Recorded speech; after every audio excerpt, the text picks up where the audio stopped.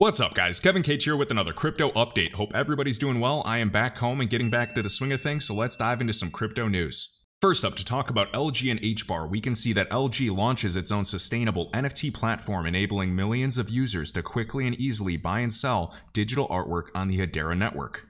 We can see the carbon footprint, we can see the amount per transfer right there, and also over 1 million platform participants. Here's a quick overview. LG is a global leader in consumer electronics and has deployed a fully integrated NFT marketplace accessible through LG televisions that now allows their users to easily and quickly buy, sell, and display digital art straight from their device. So this use case is centered around NFTs, and the challenge today is in order for LG to successfully deploy their NFT marketplace, they need an underlying distributed ledger, maybe not even a blockchain per se, maybe a DAG like Hashgraph, that would not only support the millions of transactions that would be taking place, but also provide a simple, frictionless user experience for customers that are not familiar with NFT trading. In the solution, LG chose Hedera as the public ledger underpinning their NFT marketplace thanks to its ability to deliver a seamless user experience through its ability to safely support over 10,000 transactions per second with a transparent and low-cost fee structure. But most importantly, Hedera was also chosen as the only carbon-negative enterprise-grade public ledger in the market. So we can see LG right here on Hedera's website under the console, side by side Boeing and Google. And remember, back in September, LG picks Hedera for the television NFTs. So we have this new NFT marketplace called LG Art Lab that plugs into Hedera. And remember that LG is to launch a crypto wallet on Hedera's blockchain, and this is called Walipto right there. And this wallet application should launch before the end of the year. Now, just because I was curious, I wanted to see the market capitalization of LG today, so we can see right here in Korean won, in translating that into US dollar, LG's market cap is approximately $9.8 billion, so almost $10 billion. Now, it's crazy to even consider. Ripple the company, a fintech company, was last valued at approximately $15 billion. And understand that they don't even have XRP on their balance sheet for that valuation, which is super impressive. And LG Art Lab just posted this today. NFT marketplaces have been battling it out to reduce royalty fee requirements as active traders run to lower fee exchanges. Absolutely. Now, there's some very high royalty structures on platforms like OpenSea. And of course, we know Nike, Adidas, Gucci, all of these brands are producing NFTs, and the royalty sales are where all the money is. Now we can see the HTS or Hedera token service has the ability to set one or multiple royalty fees in the contract. Very cool. And if you'd like to learn more about NFT royalty fees, Hedera has a blog right on their website shared by Michael called NFT Royalty Fees, Everything You Need to Know. So you can use a custom royalty fee method, which allows you to set all parameters for your custom NFT royalty fee. So each time an NFT is transferred or bought and sold, the Hedera network will charge a fraction of the value exchanged in this transaction. And if you're a developer and you want to see some code examples, they're available right in this blog. Next up, we had Vladimir Putin recently asking for creation of a digital payment system for international settlements. Now, of course, Russia is one of the BRICS nations. This has been in the works for quite some time, and there are some other countries besides just the BRICS nations that are represented. And big shout out to King Solomon for finding over a year ago the Russian central bank. Let me repeat that. The Russian central bank trialed XRP. Not a little tiny bank, the Russian central bank of one of the largest nations. Now, does that mean there's plans to use XRP? Are they simply future-proofing like most enterprises are, and they're testing different technology to see where they can improve upon or maybe look for ideas? You tell me, but super interesting. Next up, by good old CNBC, of course, this is funny timing. Bitcoin could plunge 70% to $5,000, Standard Chartered predicts in possible 2023 surprise. And Standard Chartered outlined a number of possible scenarios we feel are underpriced by the markets. Now, speaking of Standard Chartered, this is actually a Ripple partner, and we can see back in 2016, let me zoom in a little bit, Standard Chartered Bank right here announced it has made a strategic investment in Ripple, a leading distributed ledger company. The investment will further accelerate the bank's digitization agenda in the area of DLT. We have Alex Manson, Global Head of Transaction Banking for Standard Chartered. And remember, these banks make bank off of transaction banking. Citi, HSBC, and JP Morgan, according to Ashish Birla, formerly at Ripple, account for 80% of all international payments. And that sounds a little centralized to me, whether it's 3 banks, even if it were 10 or 15 banks overseeing 80% of all of the value transacted across borders, even with their subsidiaries included, that is highly centralized.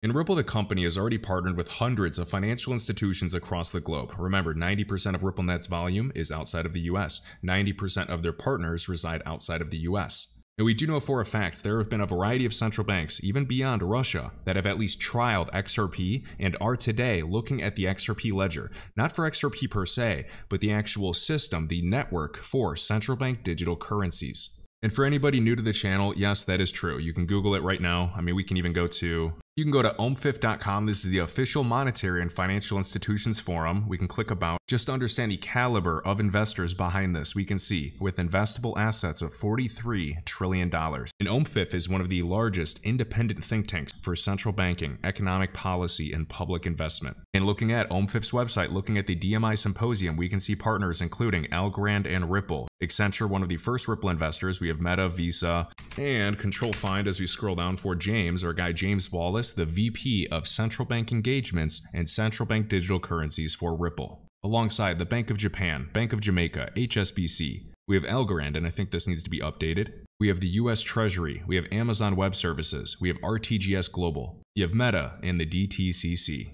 And don't forget, under Hyperledger's foundation, under their premier members, the top 6 include Accenture, yet again, the DTCC, the Fed before the Fed, IBM, and a few others. Next to American Express, which is a Ripple partner. You have Deutsche Telekom and their subsidiaries, T-Mobile. We have Filecoin. You got Hedera, Huawei, FedEx, CVS, Quant, R3. Siemens is another one we have to keep an eye on. Sorimitsu is also listed in the Casper Partners as a DeFi partner in one of the documents. We have NTT Data, of course, you remember that famous XRP infographic years ago.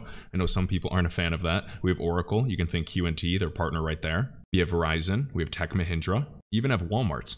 We got the company Ripple, Blockchain Service Network for Casper, the Moscow Exchange, Lenovo. We have IOHK, so you could say Cardano. We have IP Week, going live with 1 million patents or NFTs on Casper's blockchain before January. Also have Energy Web Token, can't forget about that. I see a lot more people talking about Energy Web Token now. We were doing some videos on it back in 2020, but yeah, I do like the project a lot. And if you go to Kraken the exchange on TradingView, you can see its all-time high and some crazy wicks to the upside.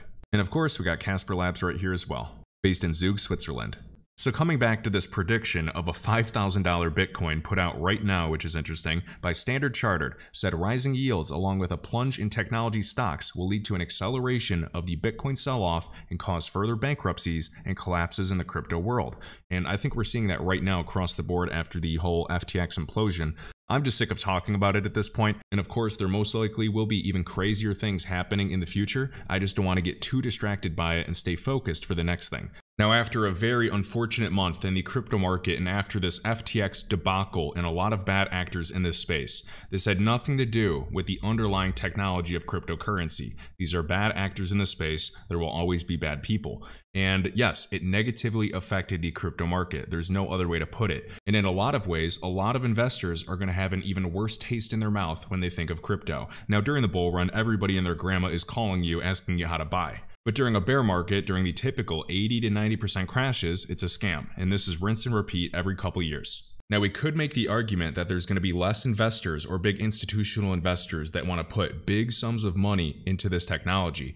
But I would also argue after this huge collapse that this is going to be pushing legitimate money and legitimate funding towards legitimate projects. So in a way, this is leveling the playing field and washing out all of the garbage in this crypto ocean. So in my opinion, over the long term, this will be a good thing for the legitimate crypto projects in the future, with a level playing field to now be recognized for solving real problems with real investments. It's going to help audits. It's going to be pushing market participants, investments, companies, exchanges to be more transparent, have proof of reserves, all things that we need in a maturing asset class.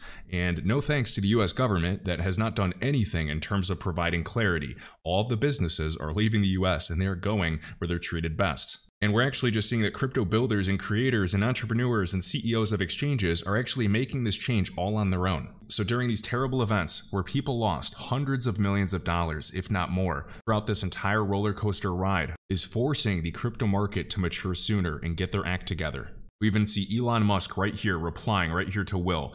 SBF donating $40 million to not go to jail for stealing over $10 billion is one of the highest ROI trades of all time. Elon Musk goes on to say, that's just the publicly disclosed number. His actual support of dem elections is probably over $1 billion. The money went somewhere, so where did it go?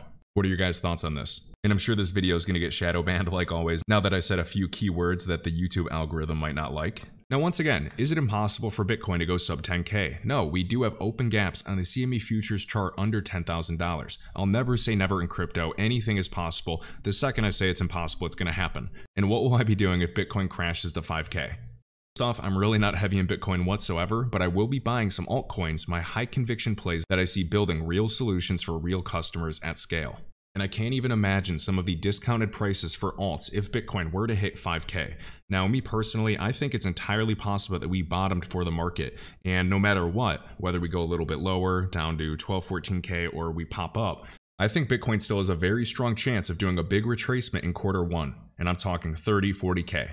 So no, I'm not interested in capitulating, giving up on the market, and selling my alts right now. I'm much more interested in just dollar cost averaging, and anything I invest into crypto, it's money that I can let sit for the next few years. I don't need it to pay bills. So I'm not emotionally attached to it. If I'm DCing into other alts or HBAR, Casper, I try to strategically dollar cost average. It's just not a daily thing. For example, if, HBAR pumps 20%, I don't want to really dollar cost average that day. I'll really dollar cost average whichever asset is at the lowest. I want to get my average price as low as possible. DCing after a pump doesn't do me any good.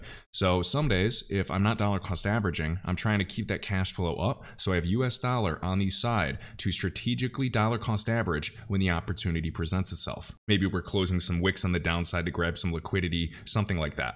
Hey guys, I was just working on a really long chart video for XRP, Casper, and a few altcoins, but it actually didn't record correctly, so I'm just going to go over one more point and call it a day, and just stay tuned for future videos. Alright, so shared by Blockworks, we have this. Nexo will gradually phase out U.S. operations as a direct result of dead-end attempts to gain regulatory clarity in the United States, unfortunately. So Nexo is another crypto lending platform. This I have personally used in the past. I've never used BlockFi, I've never used Celsius, and Nexo typically has been okay. Unfortunately, it's sad to see this occur. And going forward, I will not be lending any crypto to Nexo. And if I have any terms ending, I'm actually going to end them as soon as possible. I think I do have a little XRP on the platform, just earning a little yield, but I'm going to get that back as soon as possible and put it back to cold storage. So please be safe, everybody, and lending platforms, specifically in the crypto market, are dangerous. I know I personally chat with buddies and fantasize about taking collateralized debt positions at the absolute bottom. But unfortunately, it's just too risky in today's landscape. I don't want to lose sleep stressing over any investments, so I'm just staying away from any lending platforms, specifically during this bear market. When things turn around, or maybe with some DEXs in the future, I'll be open to it, but right now, getting my money off of Nexo, every single crypto exchange. Unless I'm actively trading, it is off of the exchange. I have money with my OTC Broker, but that requires multi-sig, so you have to have multiple signatures to even control my capital, which is not going to happen. So that's in cold storage, completely safe. And any money that I have on a centralized exchange for trading or running trading bots is something I'm willing to risk. If you enjoyed this video, I'd greatly appreciate hitting the like button and subscribing. Let me know your thoughts down below. And as always, my LinkTree is linked right in the top of this YouTube video description with all links, crypto resources, and discounts. I'll catch you in the next one.